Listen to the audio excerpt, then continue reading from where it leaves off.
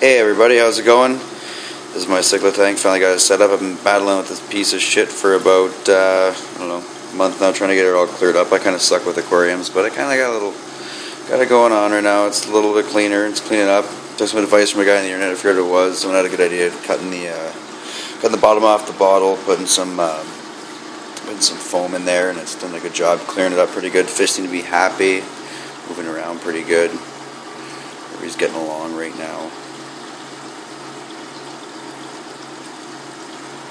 So yeah, I really recommend. I've even put a little piece up top, a little foam in there, and it's working pretty good. You can see it slows down the filter, but you know, just change it out, and then it'll speed up again. Just want to get that water going through there, and then you'll see after you do the first couple how the thing really turns quite orange. Look at everybody's coming up, say hi in the camera. Hi everybody. Look at, they love the camera, these guys. Look at them.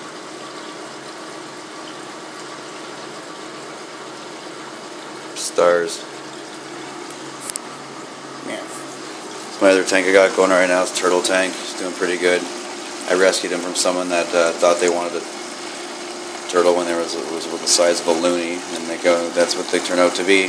They grow that big. So next time you go to the pet store and you want to get a little turtle, they get this big and they take great big shit. So before you want to buy one, and throw it in the ditch or in the river or whatever. That's what you're getting into. He's with Mr. Catfish right now. He's a little stressed out. I didn't really want to put him in there with them.